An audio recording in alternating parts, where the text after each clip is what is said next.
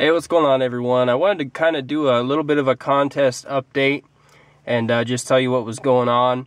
We're still giving away the CRKT Shenanigan, so don't worry about that. But I had told you that I was going to do another contest for a Spyderco knife later in the month, and actually what my plan was to give away the Spyderco, I just had a brain fart, the Manix 2 translucent blue, but since I was having some issues with just the deployment and how much tension and pressure there is on it, I've decided to go ahead and hold off on that because I'm actually going to send this knife back to Spyderco and give them a chance to fix it.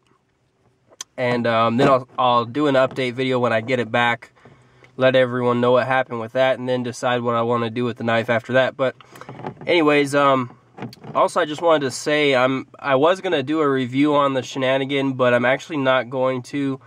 I want to give whoever wins this the opportunity or the chance to review it themselves if they win and they have a YouTube channel, just so you know, our reviews aren't kind of competing with each other or anything similar. But I did want to kind of just give you guys a closer look of the knife and just kind of point a couple things out. On this particular one, the one you would win, there is a couple imperfections on the pocket clip. There's like a little kind of a wear mark right there, and then another one up here. It's kind of hard to focus on that, but hopefully you can see it. It is a brand new knife. The edge has never been cut with. Deployment is really smooth, but I just wanted to point that out, that there are a couple little slight imperfections, and I don't want you to expect to get like a perfect knife. You know, it is in great shape. It's brand new, but you know, there are a couple of I guess you'd say imperfections from the factory. Just from what I can tell, just those two little dots on the side of the pocket clip there. The blade centering is a little bit off, but not much. It does not touch the handles at all, either side of the blade, so even though the centering is off, still deploys smoothly, and when it closes, the blade does not rub on the handles on either side. So overall, the quality is really good. The deployment's just super smooth. If I was to disengage the liner lock, the blade pretty much swings freely.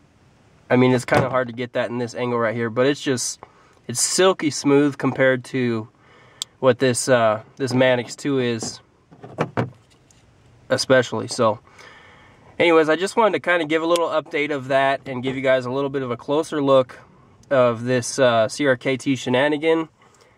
Great little knife. I really like mine. I think you guys are going to be happy, whoever wins it. So that's about it. Just wanted to give a little update. And like I said, this contest for this knife is still going on. So go ahead and get your entry in if you haven't. Tell your friends if you want to. And possibly a future contest for this knife, although I'm unsure about that. I'm going to send it into Spyderco to get it looked at and see if maybe they can fix the deployment issue I'm having with it. But otherwise, you know, I'm really kind of falling in love with this knife. I really love the grip of it, and the blade shape, the steel I'm actually liking. It's just really the deployment. It's just really stiff. So I want to see if Spyderco can maybe fix that. I want to give them a chance to do that. But man, the lockup on this knife is super solid. No blade play either, front to back, side to side, nothing. And also on the Shenanigan, same thing. No blade play, side to side, or front to back. There's nothing. It's just a real solid lockup. Also wanted to show you the lockup if I can. The lockup on the Shenanigan is pretty early. But if I had to estimate, I'd say it's about, I don't know, like 30% or something like that. But you can kind of see that in the camera. So anyways, I'm on my lunch break. Just going to get back to work. So I just want to do a little update. Hope you guys are enjoying your day, and I'll talk to you later. Peace.